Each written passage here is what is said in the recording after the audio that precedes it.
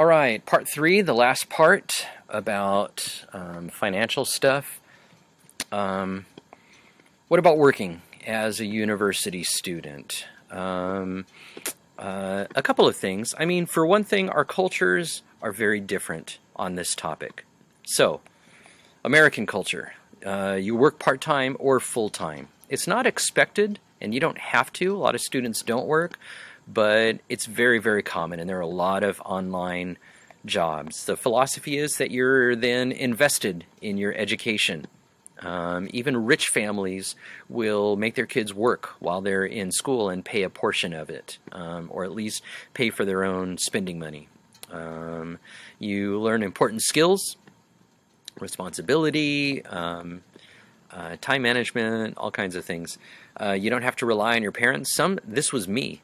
I worked while I was in college because I didn't want to rely on my parents. I wanted to do things on my own. I wanted to be independent. We take pride in working for ourselves. My parents did not give me any money for college. And as an American, I'm very proud of that. I'm very aware of, I live in the Philippines, right? Filipinos take no pride in paying for their college themselves, but I did. I worked 20 to 30 hours a week. All 6 years I was in college.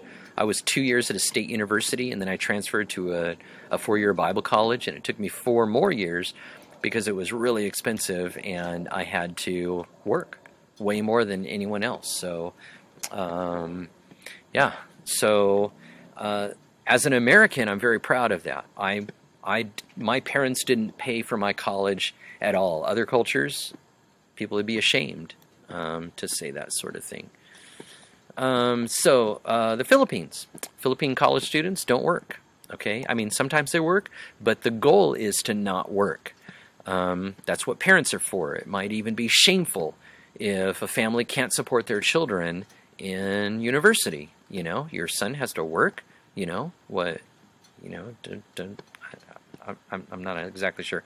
A sponsor is an acceptable alternative for poorer families. In our Bible college in Baguio, I overheard a conversation where the students were talking about their sponsors and kind of boasting about their sponsors. Well, my sponsor pays my tuition and fees. Well, my sponsor pays my tuition and fees and gives me an allowance. Ooh, you have an allowance? Well, I have to work on campus for my spending money, you know, and just comparing their sponsors. But the goal in the Philippines is that you don't work. That's what your family is for, okay? And it allows you to focus on your studies. And in all fairness, the educational systems are different, but in the U.S., 12 to 18 units is a full-time load. In the Philippines, it's more like 24 to 27 units. So they're in class a lot more. What about Korea? Everyone works for extra money. Everyone works. College students work in Korea.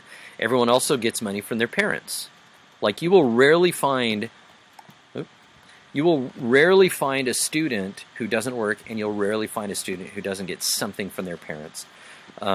This is pretty common, taking a gap year and working full-time for your specs, right, to make your resume look good. You've got some full-time work experience already.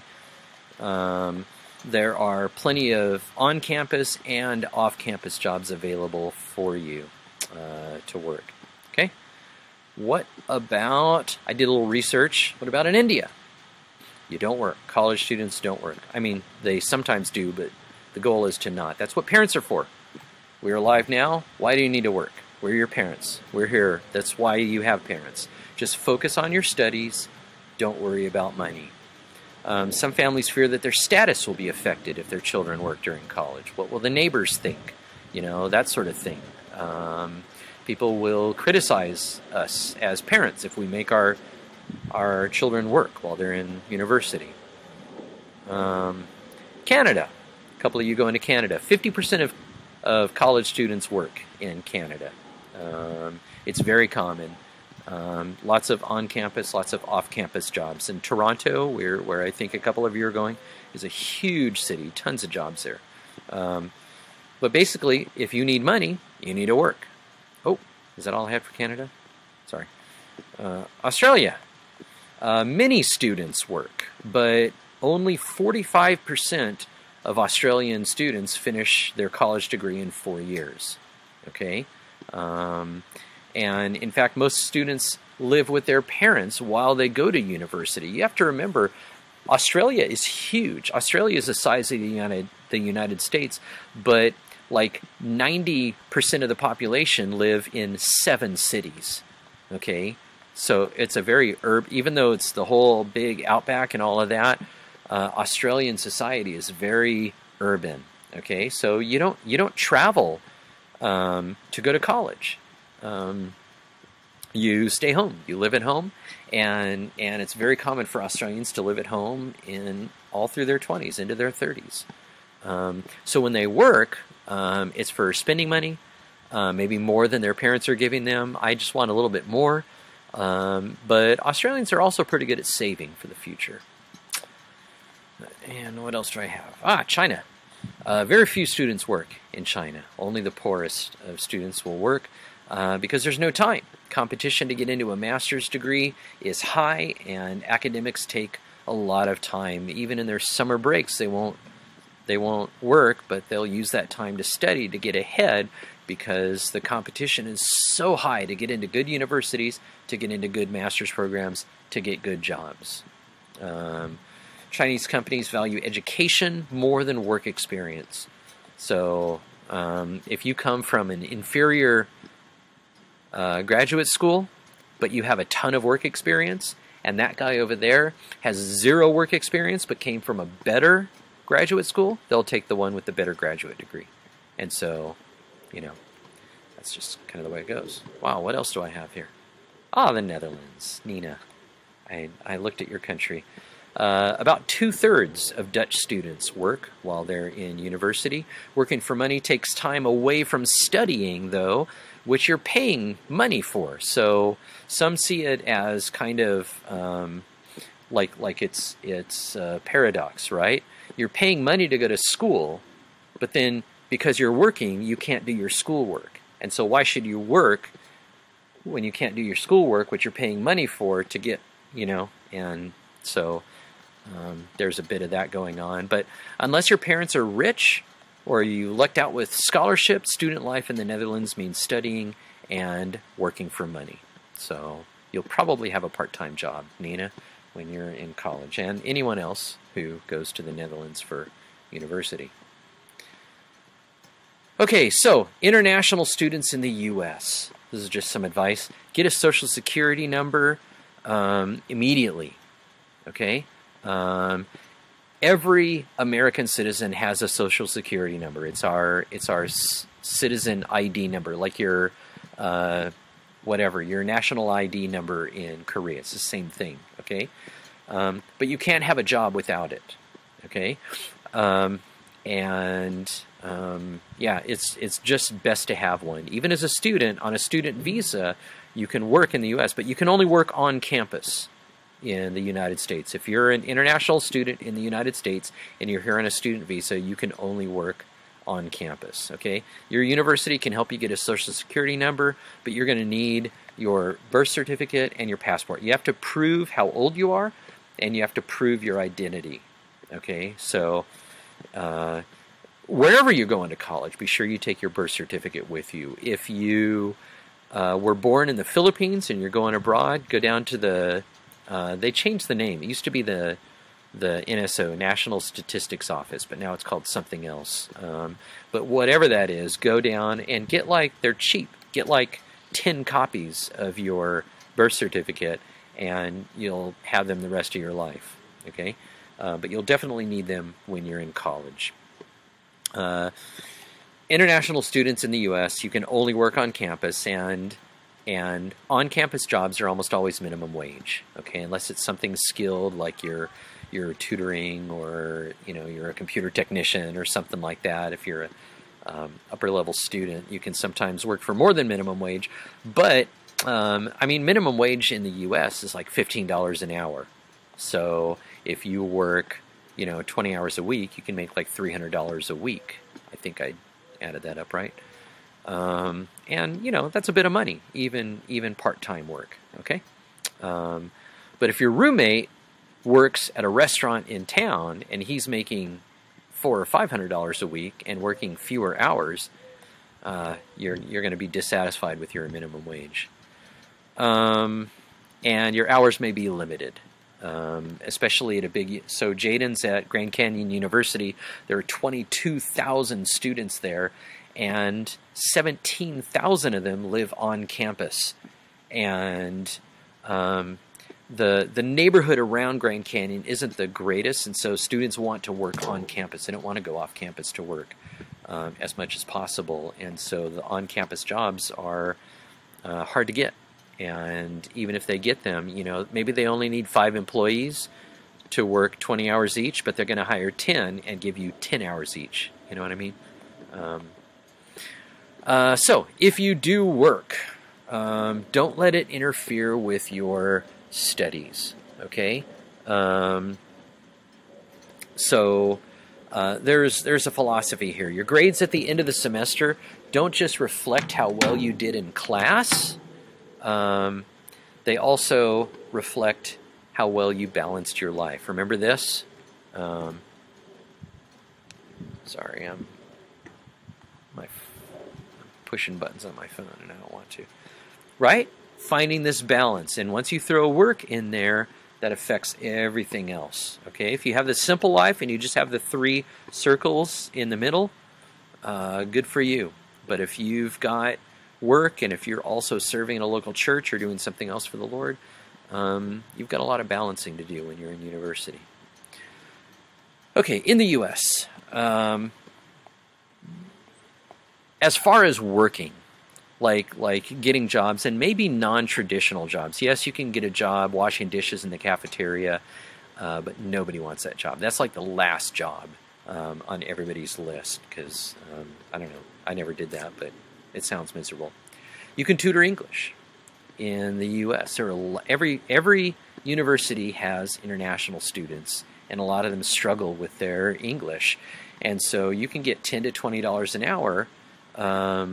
You're unskilled, you're inexperienced. You can actually get more than that per hour if you're licensed or something like that. Okay, you can make money proofreading papers. You can just make yourself known. You put up posters around campus. Hey, I'll proofread your papers. And again, you know, if there's an international dorm or if there's an international club, and you know what? As TCKs, depending on how TCK you are, I would really recommend that you contact your university and ask them to participate in the International Student Orientation, which usually happens a week before the regular freshman orientation. So you get to school a week before all the other freshmen. You meet all the other international students, and in all honesty, I mean, it depends on who you are. It depends on how long you've been in the Philippines.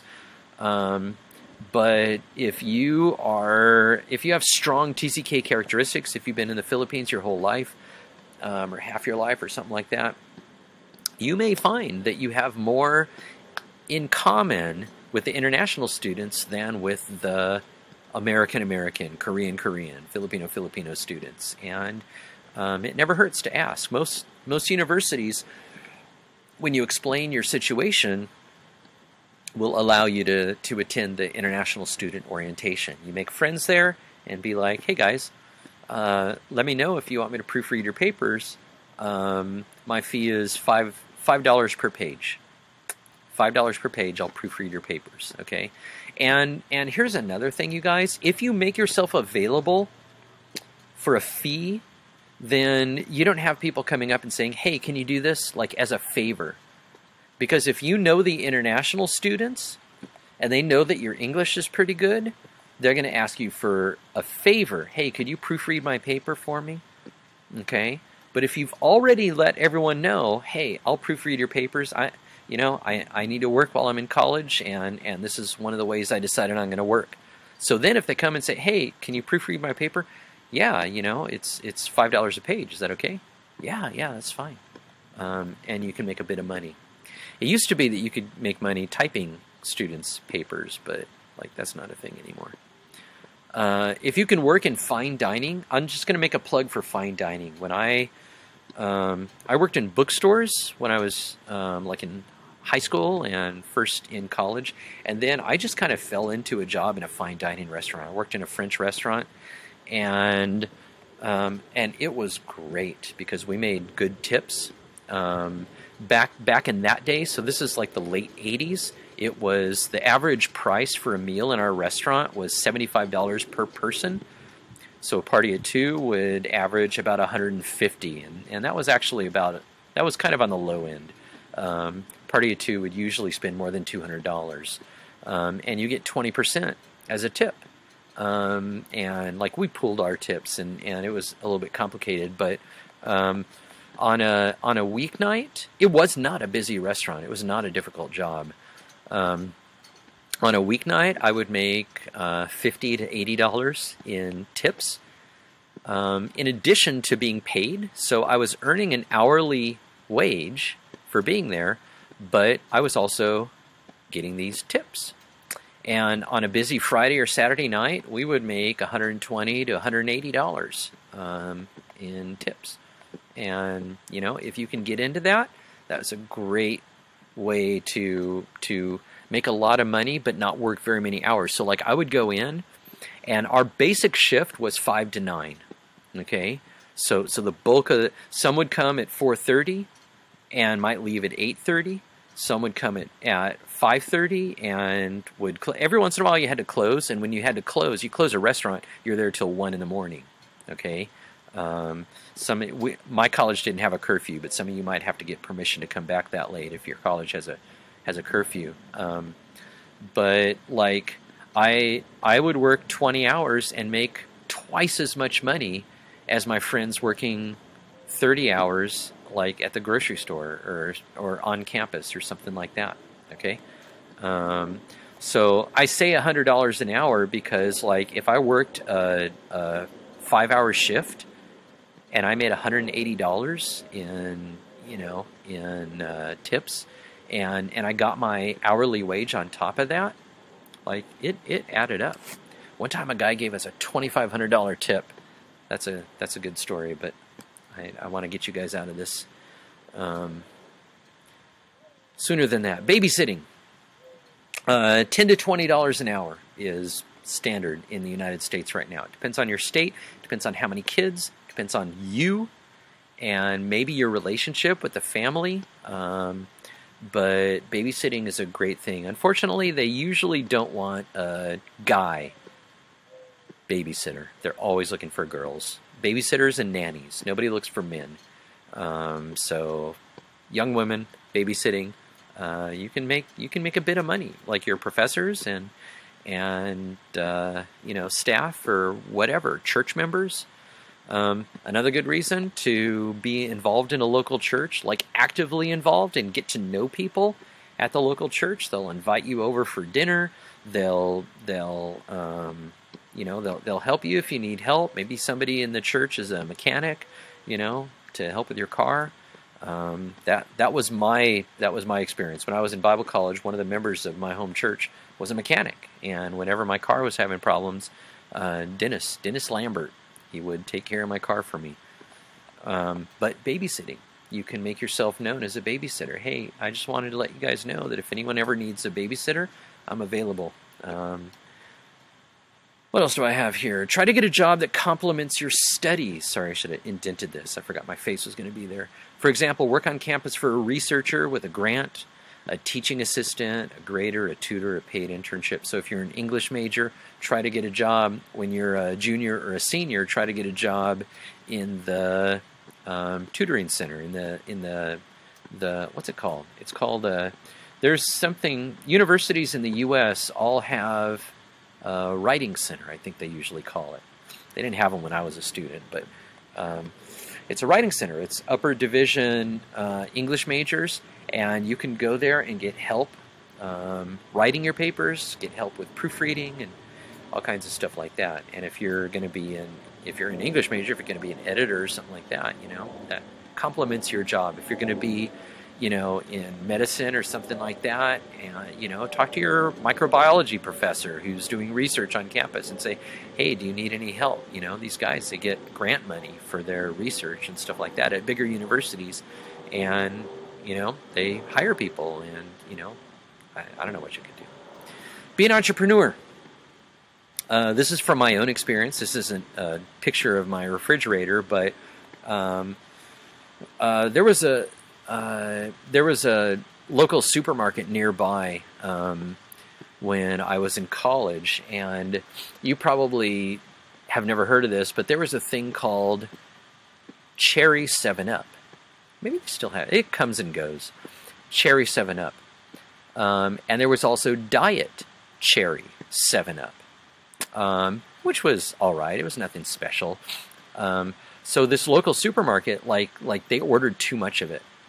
And my friend and my roommate, Floyd, and I, we walked into this store, and they had a 5-foot-high stack of cases, 2 cases per stack, and I don't remember, so 24 times 5 cans of Diet Cherry 7-Up. And we had a little refrigerator like this. We bought all 5 of those. And we just put them. They were on sale, so it was like 88 cents a case or something ridiculously low like that. And so we sold it for, I think we sold it for 50 cents a can. And down in the lobby, the vending machine was $1 a can.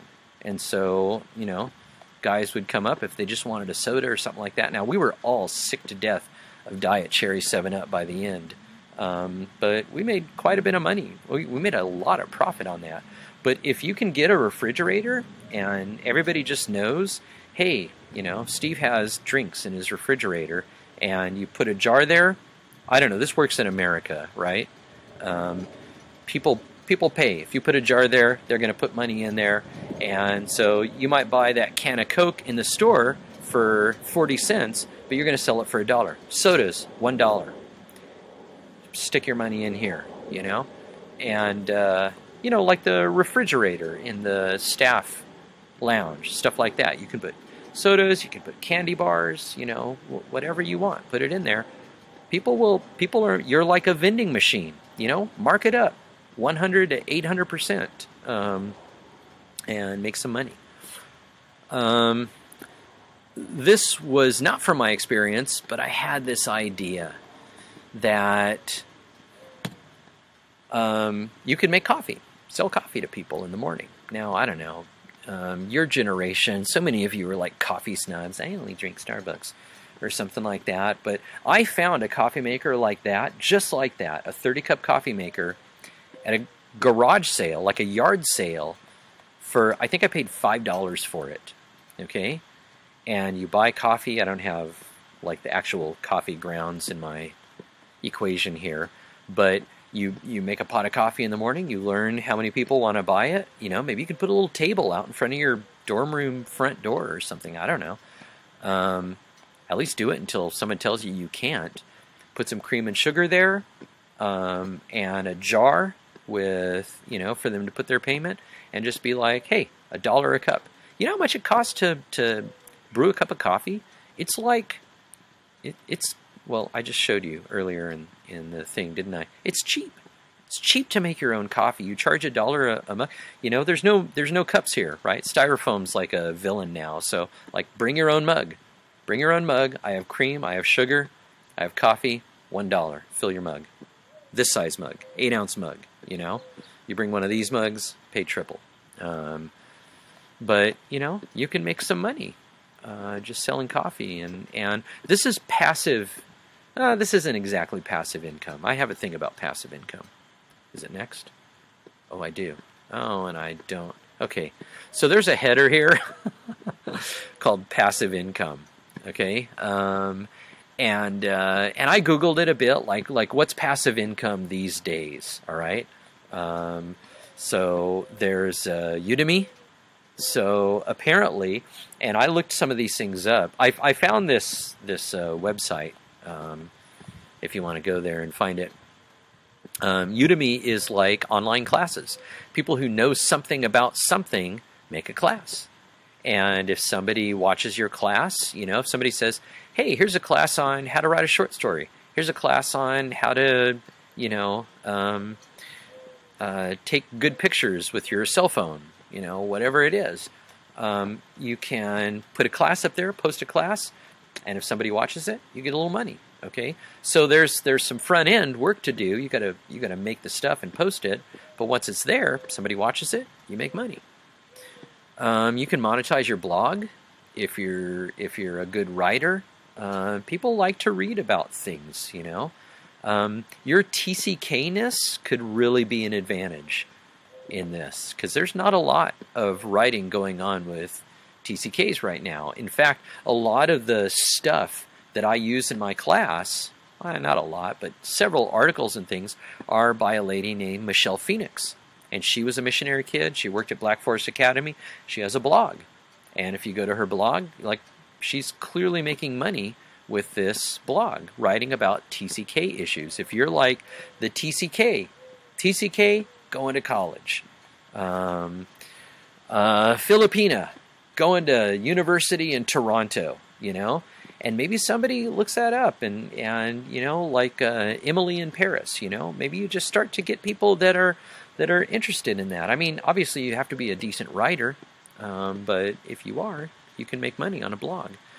You can monetize a YouTube channel, how-to channel. You know, just make a channel that's like, hey, you know, and you should like specialize in something, you know, like, I don't know, little crafty things, or video game, how to do something in a video game, or how to, you know, little tricks on your cell phone. I have a YouTube page. It's not monetized.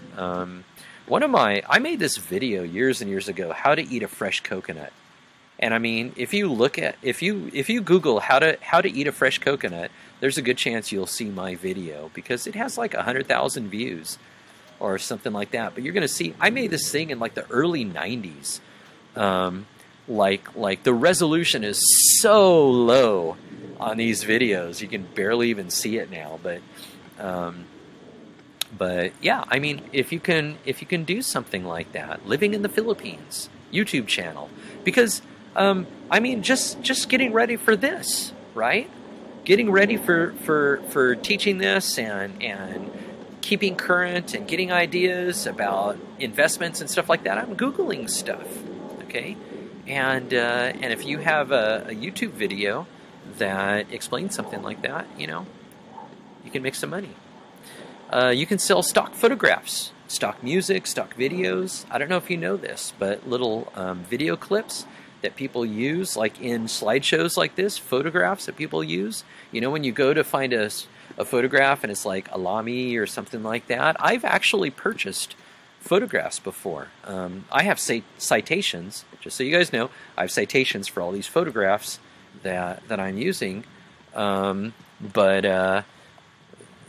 You know, if you're using it for something like this and you're not making money from it, you're not publishing it, you can use it as long as you cite it.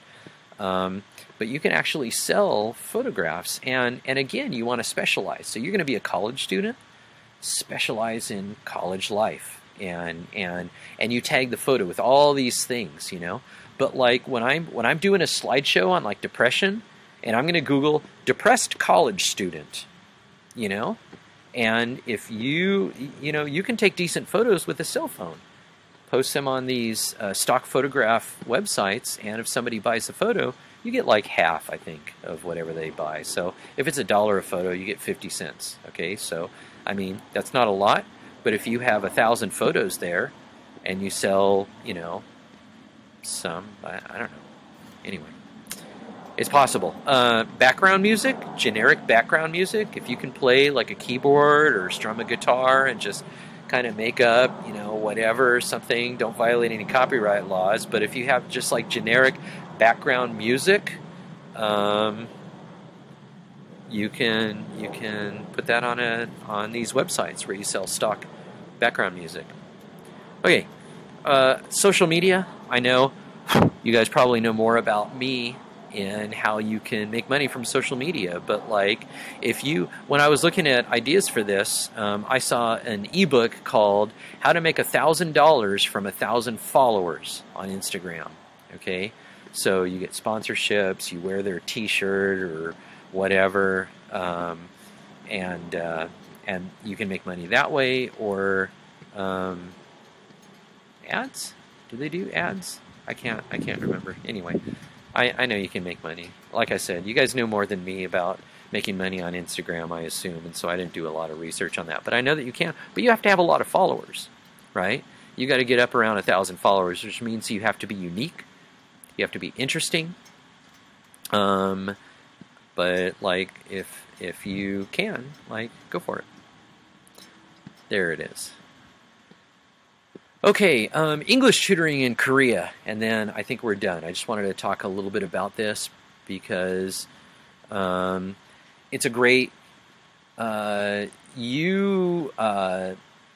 Filipinos, Indians, Koreans, Europeans, your skill in English is always going to be a strength, a benefit to you. So in Korea, standard rate for a part-time job is $8,590 per hour. So you're working at GS25, you're working at 7-Eleven, whatever. Okay, you're working on campus, you're going to make $8,590 per hour. Okay, the standard rate for tutoring English is 25,000 won per hour. Okay, that's the like beginning rate. It goes up from there. Now, it's not as straightforward as you think because you have to find your own students. And if you think about it, working 15 hours per week at GS25 is better than having 2 students a week tutoring as far as just the amount of money that you get.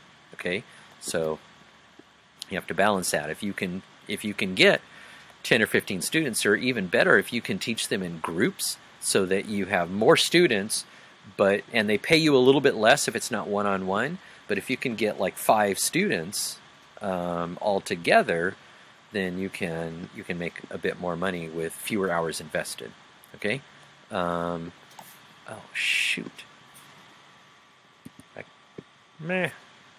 12%. Okay. We're gonna go fast. Faster than this. Okay, so the pay is different depending on what university you attend, what year you're in, and how old the student is. So if you're a senior, you get paid more than a freshman.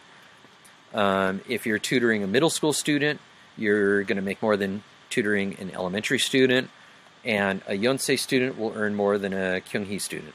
Okay, it depends on your college, it depends on your year, it depends on the age of the student. Okay, and you negotiate all of that with the mother.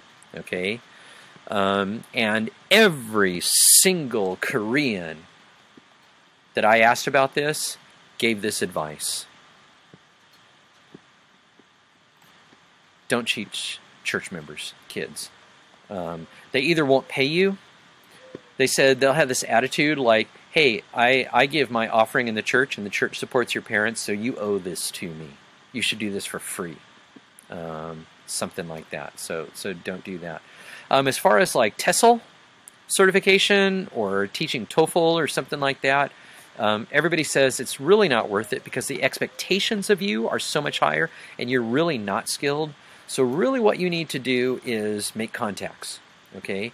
Contacts just here and there, your parents' friends or whatever, your classmates, younger siblings, whatever it may be, you make those contacts and you go.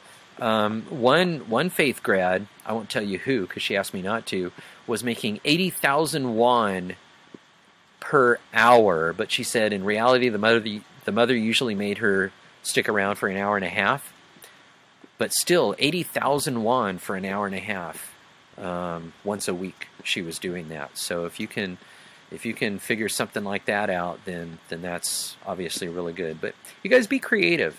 You don't have to get a traditional job like flipping burgers or something like, washing dishes in the cafeteria if you will be a little bit creative, okay?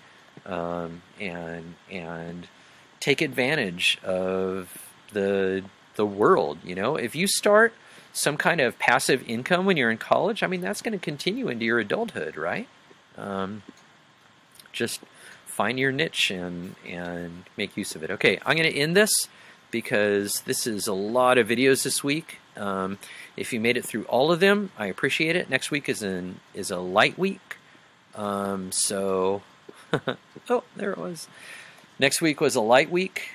Is a light week because it's Easter at the end of the week, and so in exchange for a lot of work this week, I have something very simple for you to do next week. It'll take you a little bit of time, but it's not a difficult thing. Okay, so take care, and I will see you soon.